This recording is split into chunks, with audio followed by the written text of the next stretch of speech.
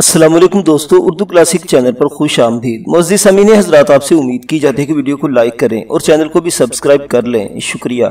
کراچی شہر کی ہنگامہ پرور پرشور زندگی سے دور ساحل سمندر پر پتھروں سے بنا ہوا چھوٹا سا 2 کمروں والا کاٹیج، پام کے درختوں میں گھرے ہوئے اسی کاٹیج میں کھڑکی کے پاس بیٹھا میں اپنی زندگی کی تلس میں ہوش ربا قلم بند کر رہا ہوں۔ میرا نام عاطون ہے، میری عمر 35 برس ہے، مگر میں 5772 سالوں سے زندہ ہوں۔ جو کوئی بھی کبھی میری اس داستان عجب کو پڑھنا شروع کرے گا تو میرے اس جملے پر آ کر حیرت کا اظہار کرے گا، وہ اس میرے جملے کی سچائی پر شک کرے گا۔ اسے یقین نہیں آئے گا کہ کوئی انسان اس زمین پر ہزاروں برس تک زندہ رہ سکتا ہے۔ پہلے مجھے بھی یقین نہیں آیا تھا، لیکن جب میری خوبصورت بیوی سمارا، جس سے میں بے حد محبت کرتا تھا، میری آنکھوں کے سامنے بوڑھی ہوتی گئی اور اس کے حسین ارغوانی رخساروں پر وقت کے نقوش پاکی لکیریں جھریوں میں بدلتی گئی، اور میں اسی طرح 35 برس کا جوان رہا، اور میرے سارے دوست، عزیز اور شاہی محل کے رشتہ داروں کے بال بڑھاپے میں برف کی طرح سفید ہو گئے، اور میرے سیاہ گھنگرالے بالوں میں سفیدی کی ایک لکیر بھی نہ چمکی۔ اور جب اس زہر ہلال کا میرے جسم پر کوئی اثر نہ ہوا جو مجھے فرعون مصر کے شاہی محل میں ایک مشروب لذت فروز کی شکل میں پلایا گیا تھا، تو مجھے یقین ہونے لگا کہ میں وقت کے راشہ زدہ بوڑھے ہاتھوں کی گرفت سے آزاد ہو چکا ہوں۔ میری آنکھوں کے سامنے میری خوبصورت بیوی سمارا بوڑھی ہو کر مر گئی۔ ہم اپنی بوڑھی بیوی کو صرف اس صورت میں دیکھ کر گوارا کر سکتے ہیں کہ جب ہم خود بھی بوڑھے ہوں، لیکن جب ہماری عمر 35 برس سے آگے نہ بڑھی ہو اور ہماری بیوی 80 برس کی ہو جائے تو اسے دیکھنا شاید زندگی کا سب سے بڑا عذاب ہے۔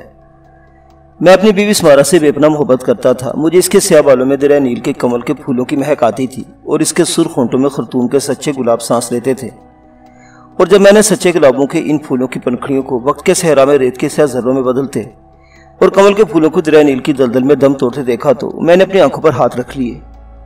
پھر ایک روز میں نے اپنی بیوی کو بھی فرعون مصر کے شاہی غلاموں کے ویران قبرستان میں اپنی والدہ کے قبر کے پاس دفن کر دیا، اور تاریخ کے صفحات پر میرا حیرت انگیز ہزاروں برس کا سفر شروع ہو گیا۔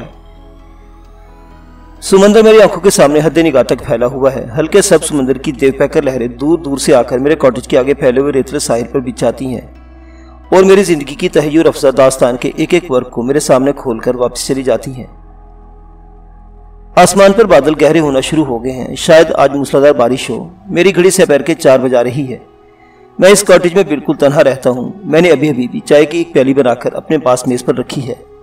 چائے کا رنگ گہرا ارغوانی ہے، جیسے سورج غروب ہو رہا ہو۔ اس کی خوشبو مجھے دریا نیل کے کنارے اگی ہوئی مہندی کی جھاڑیوں کی یاد دلاتی ہے، جہاں میں بچپن میں کھیلا کرتا تھا۔ آج سے 6500 برس پہلے دریا نیل کی مہندی کی جھاڑیوں کی خوشبو۔ یہی وجہ ہے کہ میں صرف چائے شوق سے پیتا ہوں، حالانکہ میں بغیر کچھ کھائے پیے بھی زندہ رہ سکتا ہوں، کیونکہ موت کو میری زندگی سے ایک خاص عرصے کے لیے جدا کر دیا گیا ہے۔ یہ عرصہ کتنے ہزار برس پر محیط ہے یہ میں نہیں جانتا۔ 6500 برس گزر گئے ہیں، اور میں صدیوں کی مسافت طے کرتا، سلطنتوں کے عروج و زوال دیکھتا، قوانین خدا بندی سے انہی راہ پر قوموں پر قہر نازل ہوتے دیکھتا اس شہر تک پہنچ گیا ہوں۔ یہاں سے میرا واپسی کا سفر شروع ہو رہا ہے۔ مجھے ایک بار پھر ہزاروں برس کی تاریخ کے بوسیدہ اوراق میں سے گزرنا ہوگا، لیکن اپنی واپسی کا سفر شروع کرنے سے پہلے میں اپنی زندگی کی تلس میں ہوش ربا کو قلم بند کر دینا چاہتا ہوں۔ میرا کوئی بیٹا بیٹی نہیں تھی، اگر ہوتی بھی تو وہ اپنے باپ کی داستان حیات کے اوراق پڑھنے کے لیے زندہ نہ ہوتی۔ پھر بھی میں محسوس کرتا ہوں کہ نسل انسانی کے سارے بچے میرے بیٹے بیٹیاں ہیں، اور میں یہ داستان انہی کے لیے لکھ رہا ہوں۔ یہ اگرچہ ایک ناچیز ورثہ ہے، مگر میرے پاس اس کے سوا اور کچھ بھی نہیں ہے۔ شروع میں جب انسانی تہذیب کی تاریخ کی اونچی نیچی پرپیچ گھاٹیوں پر میرے حیرت انگیز سفر کا آغاز ہوا تو مجھے راتوں کو خواب میں آوازیں آتیں، عاطون، ایک لامتناہی مدت تک تمہاری موت روکتی گئی ہے، تم انسانی تاریخ کے ساتھ ساتھ زندہ رہو گے۔ میں ہڑبڑا کر اٹھ بیٹھتا اور سوچتا کہ ایسا بھی ہو سکتا ہے کہ ایک فانی انسان ہزاروں سال تک زندہ رہے۔ اس وقت میرا ذہن اس معمے کو حل کرنے میں ناکام اور بے بس تھا، لیکن جب اپنے تاریخی اور لازوال سفر کے دوران لگ بھگ 480 سن عیسوی کے زمانے میں نے ایک عیسائی پادری جیمز روجی کے سریانی زبان میں لکھے مواعظ میں اصحاب کہف کے ایک غار میں تقریباً 196 برس تک زندہ رہنے کی روایت کو پڑھا تو میرے دل کو ذرا حوصلہ ہوا، مگر اس کے بعد جب میں نے مسلمانوں کی دینی کتاب مقدس قرآن حکیم میں اصحاب کہف کے تاریخی واقعے کو پوری تفصیل کے ساتھ پڑھا تو میری آنکھیں کھل گئی۔ پھر مجھے یقین ہو گیا کہ اگر خدا چاہے تو ایک انسان کو جب تک چاہے زندہ رکھ سکتا ہے، اور پھر قرآن حکیم میں بیان کردہ اس واقعے نے میری حیرت کو یقین میں بدل دیا۔ میں جس قوم میں پیدا ہوا وہ مظاہر فطرت اور بتوں کی پوجا کرتی تھی۔ سورج ان کا سب سے بڑا معبود تھا، لیکن میرے دل میں بچپن ہی سے جیسے کوئی مجھ سے آہستہ سے کہا کرتا تھا کہ سجدہ صرف خدا واحد کو زیبا ہے جو کل کائنات کا خالق ہے، اور یہ سارے بت جھوٹے ہیں۔ چنانچہ میں نے کبھی کسی بت کے آگے سر نہیں جھکایا تھا۔ مجھے زہر دینے کی ایک وجہ یہ بھی تھی کہ میں فرائنہ مصر کے دیوتاؤں کو تسلیم نہیں کرتا تھا اور ان کے آگے سر جھکانے کے بجائے راتوں کو اٹھ کر خدا واحد کو یاد کرتا اور اسی کی عبادت کرتا تھا۔ میں نے پہلی بار خلفائے عباسیہ کے دور اول میں قرآن حکیم پڑھا تو خدا واحد کی حقانیت پر ایمان لے آیا۔ میرے دل کو تسکین ہوئی اور میں خدا واحد کی حضور سجدہ ریز ہو گیا۔ میرے دل میں یہ خیال بھی آیا کہ شاید میرا ہزاروں برس تک زندہ رہنا لوگوں کے لیے ایک درس عبرت ہو، کیونکہ میں نے اپنے آنکھوں سے ان قوموں کو تباہ و برباد ہوتے دیکھا جنہوں نے اللہ کے بتائے ہوئے سیدھے راستے سے انحراف کیا۔ میں نے نیکی اور سچائی کی خاطر اللہ کے برگزیدہ بندوں کو تخت و تاج چھوڑتے اور سولی پر چڑھتے بھی دیکھا، اور دنیا پرست لالچی بندوں کو تخت و تاج کی خاطر اپنے بھائیوں کا خون کرتے بھی دیکھا۔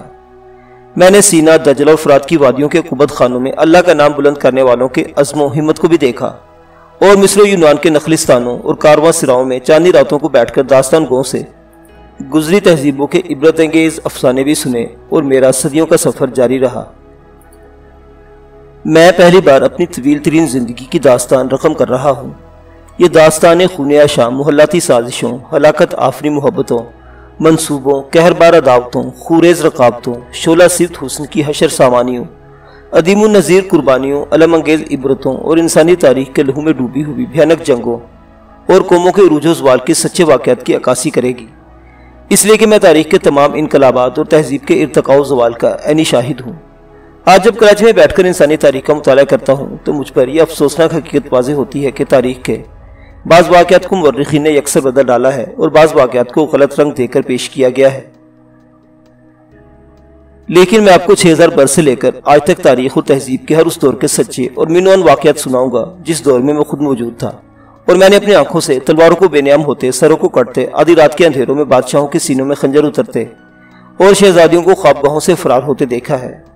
میں اس سچی داستان کے ایک ایک ورق، ایک ایک لفظ آپ کو سناؤں گا۔ میں آپ کو مصر و یونان اور بابل و نینوا اور دجلہ و فرات کے شاہی محلوں میں اپنے ساتھ لے چلوں گا، اور آپ اپنی آنکھوں سے ان واقعات کو وقوع پذیر ہوتا دیکھیں گے جنہیں بعد میں آنے والے مورخوں نے مسخ کر دیا ہے۔ بارش شروع ہو گئی ہے۔ کھڑکی میں سے سمندر کی جو ہوا آ رہی ہے، اب اس میں ساحل کی گلی مٹی کی سوندھی سوندھی مہک بھی شامل ہو گئی ہے۔ موسلادھار بارش نے سمندر کے ہی جانے سینے پر دھند کی ایک باریک چادر پھیلا دی ہے۔ میں چائے کا آخری گھونٹ پی کر کھڑکی سے باہر سمندر کی طرف دیکھ رہا ہوں۔ سورج بادلوں کے پیچھے ہی پیچھے سفر کرتا ہوا مغرب کی طرف کافی جھک گیا ہے، اور دن کی روشنی شام کی ہلکی سیاہی میں تبدیل ہو رہی ہے۔ مجھے صرف اپنے لباس، بجلی اور گیس کی معمولی سے بل اور شہر میں آنے جانے کے اخراجات کے لیے پیسوں کی ضرورت ہوتی ہے۔ میرا کھانے پینے کا خرچہ نہ ہونے کے برابر ہے۔ یوں ہی چائے کی خوشبو کے لیے کسی وقت چائے پی لیتا ہوں۔ شہر میں لوگوں کے درمیان ہوتا ہوں تو ان کو دکھانے کے لیے کھانا کھا لیتا ہوں، ورنہ مجھے بھوک نہ لگتی ہے اور نہ ہی پیاس تنگ کرتی ہے۔ کچھ کھا پی لو تو ٹھیک ہے، مہینوں کچھ نہ کھاؤ پیو تو کوئی فرق نہیں پڑتا۔ آپ کو یہ ساری باتیں عجیب لگیں گی، لیکن جب آپ میری زندگی کی طلسم ہوشربا کو شروع سے لے کر آخر تک سنیں گے تو آپ کو بھی میری طرح یہ ساری باتیں میری زندگی کا حصہ معلوم ہونے لگیں گی۔ میں کراچی شہر کے خاص طبقے میں جڑی بوٹیوں کے تاجر کے طور پر مشہور ہوں۔ میں ہفتے میں 2-3 دن سمندر کے قریب پھیلے ہوئے ریتلے، ویران اور اونچی نیچی سنگلاق ٹیکریوں میں گھوم پھر کر جڑی بوٹیاں تلاش کرتا ہوں اور پھر انہیں شہر لے جا کر فروخت کر دیتا ہوں۔ یہ کام مجھے اپنے والد سے ورثے میں ملا تھا۔ میرا باپ فرائنہ مصر کے شاہی خاندان کا سب سے بڑا شہزادہ بھی تھا اور جڑی بوٹیوں کا ماہر بھی۔ وہ مجھے آج سے ہزاروں سال قبل شاہی رتھ میں بٹھا کر نیل کے کنارے جنگلوں میں لے جاتا اور قیمتی جڑی بوٹیاں اکٹھی کیا کرتا تھا۔ وہ مجھے ہر بوٹی کے خواص بتاتا اور شاہی محل میں لا کر ان کی ادویات تیار کرتا۔ وہ شاہی محل میں طبیب شہزادہ اخناتون کے نام سے مشہور تھا۔ اس وقت جس فرعون کی حکمرانی تھی اس کا نام کفروتی تھا، اور میرا باپ شہزادہ اخناتون کا بڑا بھائی تھا۔ اس کی موت کے بعد میرے باپ کو اور پھر مجھے مصر کے تخت کا وارث بننا تھا، مگر میرے باپ نے شاہی محل کی ایک ادنا کنیز سے بیاہ کر لیا تھا جو میری ماں تھی، اور فرعون مصر کفروتی کو یہ ہرگز گوارا نہ تھا کہ اس کی موت کے بعد مصر کے تخت کی وراثت ایک ادنا کنیز کی اولاد میں منتقل ہو۔ پھر کیا ہوا؟ میرا شہزادہ باپ فرعون مصر بننے کے بجائے ایک رات پراسرار حالات میں کیوں مر گیا؟ میری ماں کو کس نے ہلاک کیا؟ اور میں اپنے معدے میں زہر ہلاحل کا سیال لے کر شاہی محل سے کیوں بھاگا؟ یہ میری داستان عبرت کا حرف آغاز ہے۔ میں اپنی زندگی کی سچی اور ناقابل یقین کہانی اس پراسرار چاندنی رات سے شروع کرتا ہوں جب میرے والد کی میت کو فرائنہ مصر کے شاہی قبرستان میں دفن کیا جا رہا تھا۔ میری والدہ کی قبر شاہی قبرستان کے عقب میں کنیزوں اور غلاموں کے قبرستان میں تھی، اس لیے کہ میری والدہ کا تعلق شاہی خاندان سے نہیں تھا اور وہ ایک کنیز تھی۔ اگرچہ میرے والد کی خواہش یہی تھی کہ اسے میری والدہ کے پہلو میں غلاموں کے قبرستان میں دفن کیا جائے، مگر فرعون کفروتی کے حکم سے میرے باپ کو شاہی خاندان کے ایک اہرام میں دفن کر دیا گیا، کیونکہ وہ ایک شہزادہ تھا۔ اس رات چاند کا رنگ زرد تھا اور وہ دارالحکومت ایتھنز کے مشرقی آسمان پر صحرائے ٹیلوں پر چھپا ہوا تھا۔ میرے والد کی حنوط شدہ میت لکڑی کے تابوت میں بند اہرام کے اندر ایک بڑے چبوترے پر پڑی تھی اور قبر تیار کی جا رہی تھی۔ صرف 2 شہزادے اور دربار کے چند درباری اور کاہن اعظم حیران وہاں موجود تھا۔ یہ ایک پراسرار تدفین تھی، اگرچہ یہ بات کسی کے آگے کھلی نہیں تھی، مگر وہاں موجود ہر شخص جانتا تھا کہ میرے باپ شہزادہ اخناتون کو کھانے میں ایک ایسا زہر دے کر ہلاک کیا گیا ہے جس کے بعد کے اثرات جسم پر بالکل ظاہر نہیں ہوتے اور انسان چند ثانیوں میں ہمیشہ کی نیند سو جاتا ہے۔ جس وقت میرا باپ مر رہا تھا تو میں اس کے پاس موجود تھا۔ اسے دم توڑتے ہوئے کہا تھا، بیٹا عاطون، مجھے بھی تمہاری ماں کی طرح زہر دے کر ہلاک کیا جا رہا ہے۔ اب میرا فرعون بھائی تمہاری جان کا دشمن ہوگا۔ تم اپنی بیوی کو لے کر اس سنگدل شہر سے جس قدر ہو سکے دور چلے جاؤ۔ اور پھر اس کی روح پرواز کر گئی تھی۔ میرے باپ کے تابوت کے اوپر اس کی ممی کا تابوت بنا کر لٹا دیا گیا تھا۔ اس کے چہرے پر اس قدر رنگ و روغن کیا گیا تھا کہ وہ پہچانا نہیں جاتا تھا۔ تابوت کو قبر میں اتار دیا گیا، پھر سب لوگ واپس چل پڑے۔ میری آنکھوں میں آنسو تھے۔ میرے باپ کو مجھ سے بڑی محبت تھی۔ اس نے بڑی شفقت اور محبت کے ساتھ مجھے جڑی بوٹیوں کا علم سکھایا تھا۔ وہ کبھی کبھی چاندنی راتوں میں مجھے ساتھ لے کر دریا نیل کے کنارے گھنے نرسلوں کے قریب ٹہلنے نکل جاتا اور مجھے اسوریہ اور نوبیہ تہذیبوں سے متعلق حیرت انگیز کہانیاں سنایا کرتا تھا۔ وہ بہت دانا اور نیک دل انسان تھا۔ شاید جڑی بوٹیوں کے علم نے اس کے دل و دماغ میں فطرت کے اسرار کھول دیے تھے۔ وہ مجھ سے کہا کرتا تھا، میرے بیٹے، پہلے روح بیمار ہوتی ہے، اس کے بعد جسم بیمار ہوتا ہے۔ ہم جسم کی بیماری جڑی بوٹیوں سے دور کر سکتے ہیں، مگر روح کی بیماری کا علاج پاکیزہ فکر اور دوسروں کا بھلا سوچنے سے ہوتا ہے۔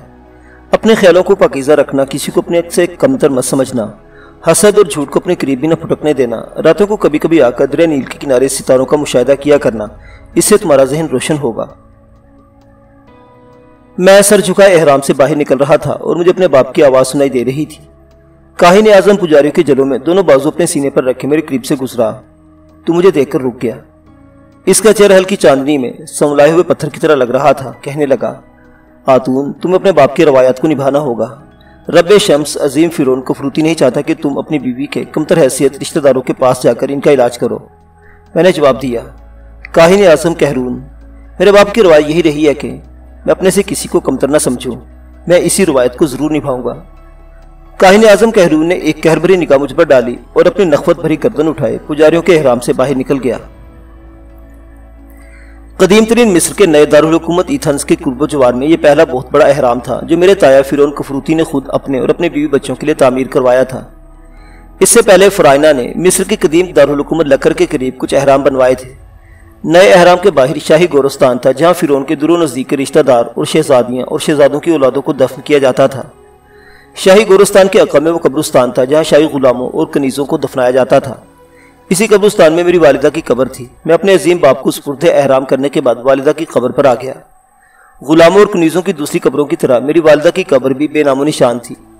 میرے باپ نے اس پر ایک کتبہ لگوانے کی درخواست کی تھی، مگر اس کے بھائی فرعون مصر کفروتی نے اسے یہ کہہ کر رد کر دیا تھا کہ غلاموں اور کنیزوں کی قبروں پر کتبے نہیں لگوائے جاتے۔ صرف سیاہ انگور کی ایک بیل تھی جو میری والدہ کی نشانی تھی۔ میں اپنی والدہ کی قبر پر کچھ دیر بیٹھا آنسو بہاتا رہا، پھر بوجھل دل کے ساتھ اٹھا اور قبرستان سے باہر آ گیا۔ میرا رتبان باہر کھڑا میرا انتظار کر رہا تھا۔ میں رتھ میں سوار ہو گیا اور وہ رتھ کو لے کر شاہی محل کی طرف روانہ ہوا۔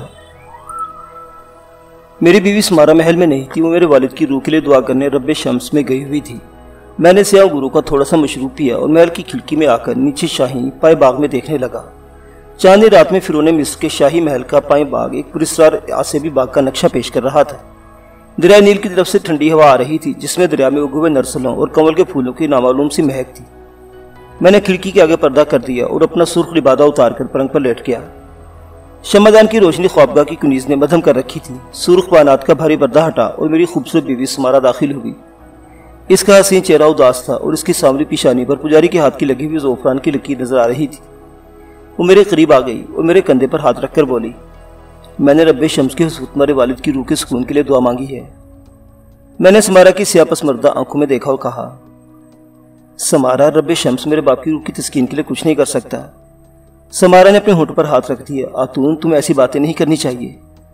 میں نے شمعدان میں جلتی ہوئی موم بتی پر نظریں جماتے ہوئے کہا، سمارا، میرے دل میں کیا ہے تم نہیں جانتی۔ سمارا کے ریشمی لباس میں سے عود و لبان کی خوشبو آ رہی تھی۔ میں نے اپنی بیوی کے گلاب کی پنکھڑیوں ایسے نرم ہاتھوں کو اپنے ہاتھوں میں لیتے ہوئے کہا، سمارا، ایسا لگتا ہے کہ اب اس محل میں سوائے تمہارے میرا کوئی نہیں رہا۔ میری وفاشار بیوی مجھے تسلی دیتی رہی، لیکن میں اچھی طرح جانتا تھا کہ اب شاہی محل میں میرے خلاف بھی خونی سازش کا آغاز ہوگا، کیونکہ فرعون کی کوئی اولاد نہیں تھی اور اس کی موت کے بعد میں ہی شاہی تخت کا وارث تھا۔ مگر فرعون کفروتی مصر کا تخت ایک کنیز کے بیٹے کے حوالے نہیں کر سکتا تھا۔ اس نے ہی سازش کر کے میری ماں کو اور پھر میرے باپ کو مروایا تھا، اور اب اس کی نظریں مجھ پر تھیں۔ اگر وہ مجھے راستے سے ہٹا دے تو اس کی موت کے بعد مصر کا تخت اس کے دوسرے چھوٹے بھائی کے بیٹے کے پاس جاتا، اور وہ یہی چاہتا تھا۔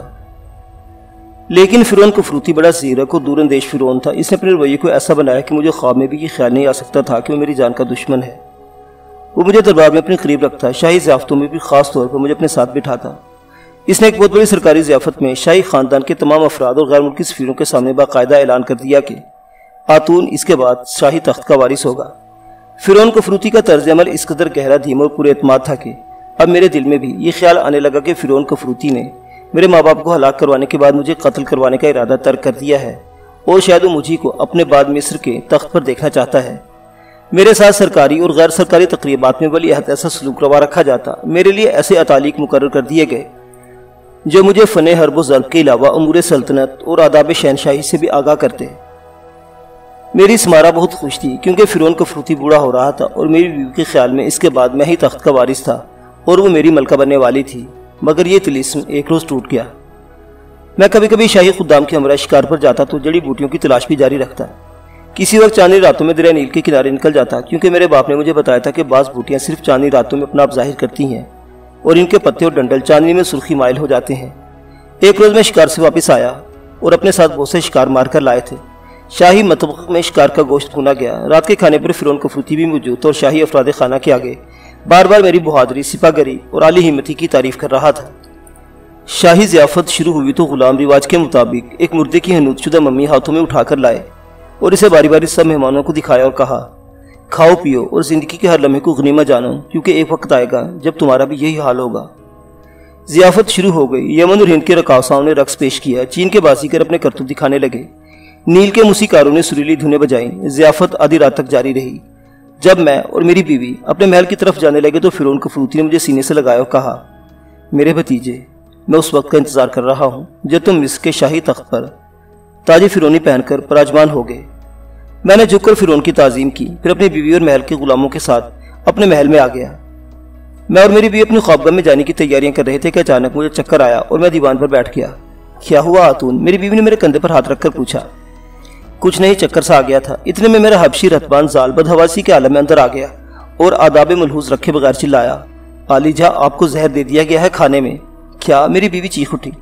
میں نے اسے اشارے سے خاموش رہنے کو کہا اور مہاگنی کی الماری میں سے چمپونی بوٹی کا زرز پھوٹ نکال کر پانی سے نگل لیا، مگر بہت جلد مجھے یقین ہو گیا کہ وقت گزر چکا ہے اور زہر اپنا کام کر چکا ہے۔ میں نے جس بوٹی کو سوکھایا تھا وہ مجھے زہر کی ہلاکت سے اب نہیں بچا سکتی تھی، لیکن میری موت کو چند لمحوں کے لیے روک سکتی تھی۔ میرا بستر لگا دو۔ وہ خوابگاہ میں گئی تو میں نے رتبان زال سے پوچھا کہ اسے کیسے پتا چلا کہ مجھے کھانے میں زہر دیا گیا ہے۔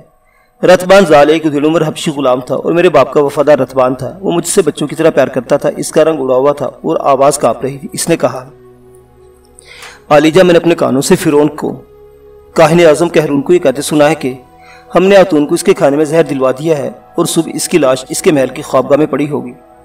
سمارا خوابگاہ سے باہر نکل رہی تھی، اس نے زال کی بات سن لی۔ وہ بدحواس ہو کر بولی، تم جھوٹ کہتے ہو، فرعون ایسا نہیں کر سکتا، اس نے خود عاطون کے ولی عہد ہونے کا اعلان کیا ہے۔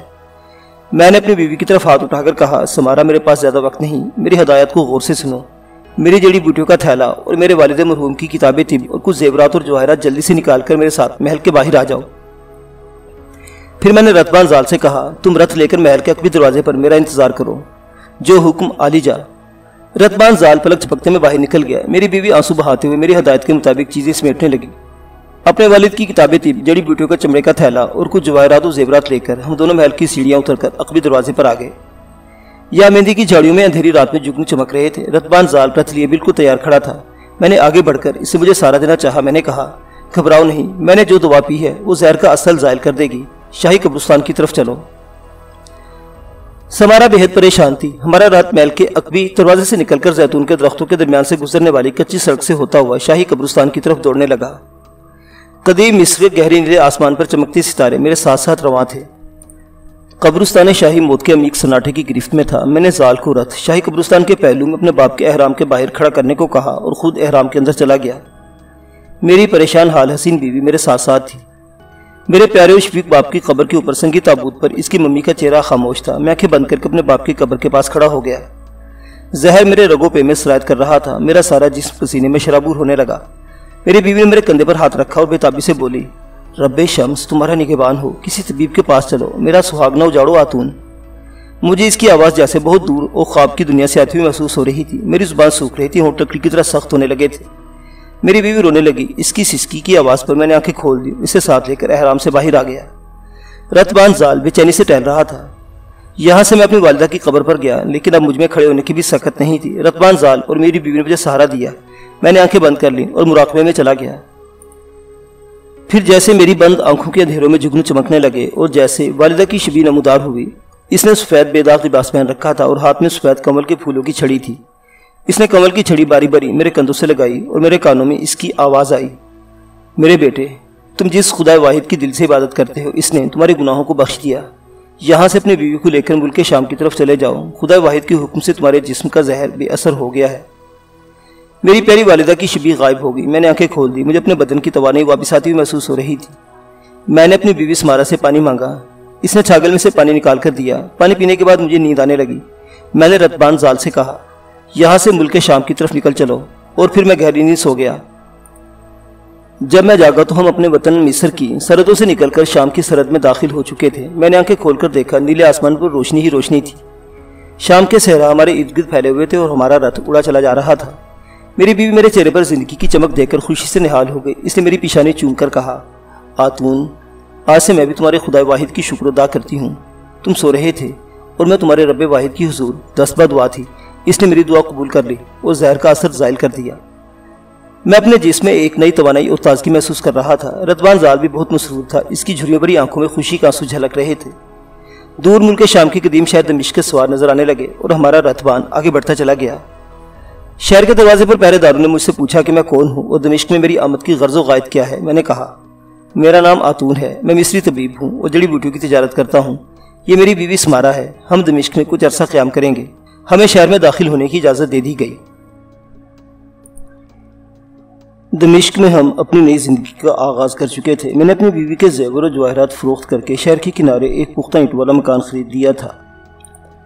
میں صحرا میں گھوم پھر کر جڑی بوٹیاں تلاش کرتا اور اس سے مریضوں کا علاج کرتا۔ میرے والد کی دی ہوئی کتاب میں طب میں ایسے قدیم نسخے تھے کہ میرے ہاتھوں بہت تشویشناک امراض میں مبتلا مریضوں کو شفا ہوئی۔ دمشق میں میری شہرت عام ہو گئی۔ اس وقت دمشق پر حمورابی کی تیسری اولاد میں سے ایک کاہل اور عیاش بادشاہ حکومت کرتا تھا۔ میں امیروں اور وزیروں کے محلوں میں بھی جا کر علاج کرتا۔ میں نے اپنے لیے دریا کے کنارے ایک حویلی بنوا لی۔ ایک بار مجھے شاہی محل میں بلوایا گیا۔ ایک عمر رسیدہ کنواری شہزادی پیٹ کے مرض کہنا میں مبتلا تھی۔ میں نے اس کا علاج کیا، اس سے شفا ہو گئی۔ بادشاہ نے مجھے دربار میں کرسی پیش کی۔ میں خوب جانتا تھا کہ اگر میں نے انکار کیا تو میرا سر قلم کر دیا جائے گا۔ اگرچہ میرا دل شاہی محلات سے بیزار ہو چکا تھا، مگر اپنی جان بچانے کے لیے میں نے دربار کی کرسی قبول کر لی۔ دربار کے شاہی طبیب کو یہ بات سخت ناگوار لگی۔ اس نے میرے خلاف باقاعدہ سازش کا آغاز کر دیا۔ مجھے ان درباری جھمیلوں میں پڑھ کر کیا لینا تھا؟ میں اپنے گھر میں اپنی پیاری بیوی کے ساتھ بہت خوش و خون تھا، مگر میں دربار بھی نہیں چھوڑ سکتا تھا۔ آپ آج کے پاکستان میں رہ کر ایک جمہوری دور میں زندگی بسر کر رہے ہیں۔ آپ آج سے 6000 برس پہلے کی شہنشاہیت کا صحیح تصور بھی نہیں کر سکتے۔ آپ نے بادشاہوں کے عہد کی تاریخی کہانیاں ہی پڑھی ہوں گی، مگر میں خود اس دور میں سے گزر کر آپ کے عہد تک پہنچا ہوں، اس لیے آپ کو حرف بہ حرف سچے اور اپنے اوپر بیتے ہوئے واقعات اور تجربات بیان کر رہا ہوں۔ شاہی دربار کی زندگی سے وابستہ ہونے کے بعد آپ کے وہاں سے نکلنے کی دو ہی صورتیں ہو سکتی تھیں۔ پہلی یہ کہ بادشاہ آپ کو زہر دے کر ہلاک کروا دے، اور دوسری یہ کہ آپ خود زہر کھا کر خودکشی کر لیں۔ تیسری کوئی صورت نہیں ہوا کرتی تھی۔ میں نے شاہی محلات میں آنکھ کھولی تھی۔ میں محلات کی پرخطر زندگی اور خوناشام سازشوں سے خوب واقف تھا، لیکن اب خواہش کے باوجود شاہی محل نہیں چھوڑ سکتا تھا۔ دربار کے خوشامدی ماحول اور شاہی محل کی سازشوں سے دامن چھڑانے کی ایک ہی صورت تھی کہ میں اپنی بیوی سمارا کو لے کر دمشق سے فرار ہو جاؤں۔ میں نے تمام حالات سے اپنی بیوی کو باخبر کرنے کے بعد اس سے مشورہ طلب کیا تو اس نے بھی یہی رائے دی کہ ہمیں اس پراگندہ درباری ماحول سے دامن چھڑا کر کسی دوسرے ملک کی طرف کوچ کر جانا چاہیے۔ میں نے فرار کے منصوبے پر غور کرنا شروع کر دیا۔ میں نے انگور کا ایک باغ خریدا ہوا تھا، وہ فروخت کر دیا۔ میں فرار کی دوسری تفصیلات میں لگا ہوا تھا کہ اچانک شاہی طبیب نے بھرپور وار کر دیا۔ اس نے پہلے ہی بادشاہ کے کان میرے خلاف خوب بھر رکھے تھے۔ مجھے اس کی خبر نہیں تھی کیونکہ دربار میں میرا کوئی مخبر نہیں تھا۔ دوسری جانب شاہی طبیب ایک ایسی حکمت عملی پر چل رہا تھا جس سے مجھے دھوکے میں رکھا۔ میرے ساتھ اس کا سلوک بڑا مشفقانہ ہو گیا تھا اور وہ اکثر جڑی بوٹیوں کے خواص کے بارے میں مشورہ لینے میری حویلی میں آ جایا کرتا تھا۔ اس نے مجھے یہ تاثر دے رکھا تھا کہ وہ مجھے طب میں اپنے سے بڑھ کر سمجھتا ہے، لیکن اندر ہی اندر وہ میرے خلاف ایک خطرناک سازش کے تانے بانے مڑ رہا تھا۔ جب سازش کا جال پوری طرح تیار ہو گیا تو ایک رات جبکہ میں روغن زیتون کے چراغ کی روشنی میں کتاب طب کا مطالعہ کر رہا تھا تو حویلی کے دروازے پر ایک گھڑ سوار آیا۔ پہرے دار نے مجھے اطلاع بھجوائی کہ چھوٹی شہزادی کی طبیعت اچانک ناساز ہو گئی ہے اور مجھے شاہی محل میں طلب کیا گیا ہے۔ میری بیوی خوابگاہ میں سو رہی تھی، رتبان زال بھی اپنی کوٹھری میں محو خواب تھا۔ میں نے چند ضروری ادویات تھیلے میں ڈالی اور نیچے آ گیا۔ میں نے رتبان کو جگانا چاہا تو معلوم ہوا کہ گھڑ سوار میرے لیے شاہی گھوڑا ساتھ لایا ہے۔ میں اس کے ساتھ محل کی طرف روانہ ہو گیا۔ دمشق کی قدیم اور پراسرار گلیاں آدھی رات کے اندھیروں میں ڈوبی ہوئی تھی، کہیں کہیں چراغوں کی روشنی بھی ہو رہی تھی۔ گھڑ سوار مجھے محل کے عقبی حصے کی جانب لے گیا۔ میں نے اس سے کہا کہ وہ محل کے صدر دروازے کی طرف کیوں نہیں گیا۔ اس نے کہا کہ شہزادی اپنی بیماری کا بادشاہ اور ملکہ سے ذکر نہیں کرنا چاہتی، اس لیے ان کا حکم ہے کہ آپ کو خفیہ راستے سے ان کی خوابگاہ تک لایا جائے۔ میں خاموش ہو گیا۔ محل کے عقب میں خاموشی اور اندھیرا چھایا ہوا تھا۔ محل کے خفیہ راستے سے مجھے شہزادی کی خوابگاہ کی کھڑکی کے پاس لایا گیا۔ آپ اس کھڑکی میں سے شہزادی کی خوابگاہ میں تشریف لے جائیے، کیونکہ خوابگاہ کے دروازے پر خواجہ سراؤں کا پہرا ہے۔ وہ شہزادی اپنی بیماری کو راز میں رکھنا چاہتی ہے، جلدی کیجیے، شہزادی کی طبیعت سخت ناساز ہے۔ یہ کہہ کر گھڑسوار چلا گیا۔ میں نے ڈرتے ڈرتے کھڑکی کو ذرا سا دھکیلا تو وہ کھل گئی۔ میرے خلاف کی گئی بھیانک سازش کا یہ بھی ایک حصہ تھا۔ شاہی طبیب نے کنیز خاص سے مل کر شہزادی کی خوابگاہ کی کھڑکی کی زنجیر اندر سے کھلی رکھوائی تھی۔ میں جھجکتے ہوئے کھڑکی میں سے اندر داخل ہو گیا۔ شہزادی کی خوابگاہ میں افریقی آبنوس کی جالی کے قریب سے گزر کر میں آگے بڑھا۔ میرے پاؤں ریشمی قالین میں دھنس رہے تھے۔ خوابگاہ میں کافوری شمعوں کی خواب انگیز دھیمی روشنی پھیلی ہوئی تھی اور فضا میں اودو امبر کی خیال افروز مہک رچی ہوئی تھی۔ مجھے شہزادی کے کراہنے کی آواز نہیں آ رہی تھی۔ میں آبنوس کے جالیدار پردے کی اوٹ سے نکل کر سامنے آیا تو دیکھا ہے شاہی پلنگ پر شہزادی محو خواب ہے۔ اس کے سیابار ریشمی تکیوں پر بکھرے ہوئے تھے۔ وہاں کوئی آثار ایسے نہ تھے کہ جس سے پتہ چلے کہ شہزادی بیمار ہے۔ میرے قدم وہیں رک گئے۔ میری چھٹی اس بیدار ہو گئی۔ مجھے احساس ہوا کہ کہیں میرے خلاف کوئی سازش تو نہیں کی گئی، مگر اب بہت دیر ہو چکی تھی۔ خوابگاہ کی کھڑکی میں سے 4 خواجہ سرا ننگی تلواریں لیے داخل ہو گئے اور انہوں نے مجھے اپنے نرغے میں لے کر شور مچا دیا۔ شہزادی خوفزدہ ہو کر بیدار ہو گئی۔ مجھے دیکھ کر اپنا شب خوابی کا لباس سمیٹتے ہوئے بولی، تم یہاں کیسے آ گئے؟ میرے سامنے پورا کھیل بے نقاب ہو گیا تھا، لیکن سانپ نکل چکا تھا۔ مجھے اس وقت گرفتار کر کے شاہی محافظ دستے کے حوالے کر دیا گیا۔ دوسرے دن مجھے پابا زنجیر دربار میں پیش کیا گیا۔ بادشاہ غصے سے کانپ رہا تھا۔ اس کے نقطہ نظر کے مطابق میں اس کی شہزادی بیٹی کی خوابگاہ میں بری نیت سے داخل ہوا تھا۔ میں نے اپنی صفائی کے لیے زبان کھولی ہی تھی کہ بادشاہ نے غصے سے لرزتا ہوا تخت سے اٹھ کھڑا ہوا۔ لے جاؤ اسے، زمین میں زندہ گاڑ دو۔ مجھے گھسیٹ کر دربار سے باہر لے جایا گیا اور زندہ میں ڈال دیا گیا۔ مجھے کچھ معلوم نہیں تھا کہ میری بیوی سمارا پر کیا گزر رہی ہے اور وہ کس حال میں تھی۔ میں زنجیروں میں جکڑا زندہ میں پڑا تھا، مگر بادشاہ کی ہلاکت خیز شاہی احکام کی تکمیل میں ذرا دیر نہیں ہوا کرتی تھی۔ جلاد میرے گلے میں رسی ڈال کر مجھے کھینچتے ہوئے شاہی محل سے دور کچی ٹیلوں کے درمیان کھجوروں کے ایک جھنڈ میں لے گئے۔ وہاں میرے لیے پہلے ہی زمین میں ایک گھڑا کھدا ہوا تھا۔ موت کے خوف سے میرے ہونٹ خشک ہو رہے تھے۔ میں مرنا نہیں چاہتا تھا، میں ابھی جوان تھا۔